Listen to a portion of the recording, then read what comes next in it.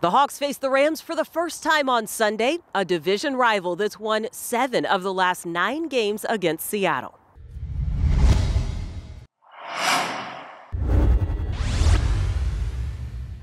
Hello, 12s. I'm Jen Mueller with a preview of the Hawks game against the Rams, presented by Safeway.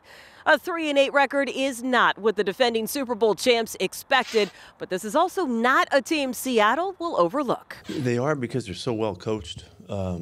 Schematically, since Sean went there, they've done so many good things, and that's what I'm talking about to the team, introducing the team to them, is how well coached they are, how smart they are, and how they look the same as they always look. You know, they've adjusted some things as everybody does, but they do it well. You know, when they're in those uniforms coming out of that locker room, those guys play good football. The defense has been a strength of the Rams, especially against the run.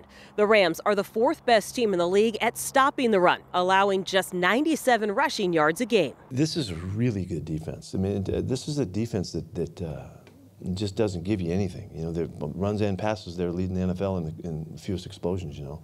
That's a huge accomplishment. That could signal more tough sledding for a Hawks offense that's generated just 104 rushing yards and 2.8 yards per attempt the last 2 games. Definitely haven't been playing up to our standard. You know, you can see it in the, just execution. If it's, one person on one play, another on another, the spread, the blame goes, across the board. And so it's just going back to the fundamentals, like we talk about. Just get back to the basics, your hand position, your footwork, your communication. Because we can perform at a way higher level, and we haven't done that. We have not played up to our standard. Here's where Seattle might catch a break. The Rams' 7-time All-Pro and 3-time Defensive Player of the Year, Aaron Donald, is sidelined with a high ankle sprain. That's a significant loss for them. You know, he's a great player, commands so much attention and respect and all that. You know, he's always been such a big factor, so it changes. I don't know how they're going to go about it. Even so, the Rams rank among the top 10 in yards allowed per game. That doesn't just come down to one guy. And after spending time as an assistant for the Rams, Andy Dickerson knows that firsthand. With the technique they play with, the hustle, he talks about the dog work that they get done, and when you see how they practice and how they get after, it's not a surprise that, up front they play really, really well. Their front seven, creates a lot of pressure, which allows the DBs, to get an extra second, to recover if they've been beaten on the route. But they got a lot of variety to their defense. They throw a lot of stuff at you, similar to the 49ers defense, and you just have to be prepared on offense that the quarterback makes the right read. Geno Smith found DK Metcalf 11 times against the Raiders, with DK posting a game-high 90 yards. This week, he'll likely have to contest with Jalen Ramsey. They have Jalen Ramsey. And so I would assume that he would, accept that matchup. He's been a great player as well. And so I know that he and DK have always kind of went head-to-head, just for me watching it. And so with them having Jalen, they'll travel him sometimes, and then at times they won't. There could be a bit of an X factor for the Rams in Bobby Wagner. He leads the team in tackles after spending 10 seasons in Seattle.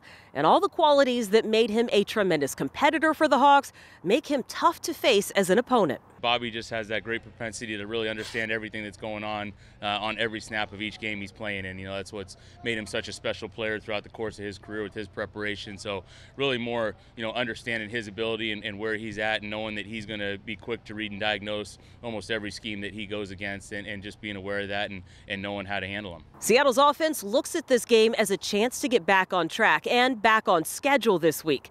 They have converted just 4 of 18 third down opportunities in the last 2 games. Not really third down offense. It's really, as a team, we're not focused enough. I think we make too many little mistakes that come back to bite us, in the third, fourth quarter, or, late in the season. We have to be consistent and, do our job first and then worry about everything else later. The Rams' injury woes include key weapons on offense. 2 of the top 3 Rams receivers, Cooper Kupp and Allen Robinson, are on IR. Matthew Stafford is dealing with a concussion and neck injury, which means the Rams have questions at quarterback, and the Hawks will be facing a backup. I would hesitate to use the word backup. At the end of the day, they have professional players on their team that are very talented. Obviously, what they've done last year, they know what it is to win. And attacking other quarterbacks, multiple quarterbacks, should I say, there's a task because you got to cover everything. And each quarterback presents different different obstacles for us to overcome. In addition, the Hawks defense has its own questions to answer after allowing 444 rushing yards in the last 2 games and generating just 1 sack. We have to rush 4 is 1, 5 is 1, 6 is 1, depending on however many players we bring in a blitz. You know, everybody's got to win their matchups, whether that be one-on-ones. But we know the way teams are starting to block against us. You know, they're blocking 7 guys to our 5. So, you know, any little one-on-one, we just got to rush like madmen. You know, we got to try to win those one-on-ones. Being able to weather the storm when you do have a bad play or you have a bad drive, to put that behind you to move on to the next one, and just having the consistency in the play. You know, and if there is a bad play or if there's a bad drive, you got to be able to put it behind you and move on to the next one. That's what we're not handling very well right now. You know, no panic or any frenzy or anything like that, but there's definitely a sense of urgency, and guys are feeling the need to, you know, really be on it this week from a preparation standpoint and also from an execution standpoint once Sunday comes. That is a preview of the Hawks game against the Rams presented by Safeway. Kickoff is set for 1:05. And 12s, if you are watching the game from at home, Safeway's home gating recipe of the week is Burger Battle. Go to Seahawks.com/Safeway for other game day recipes.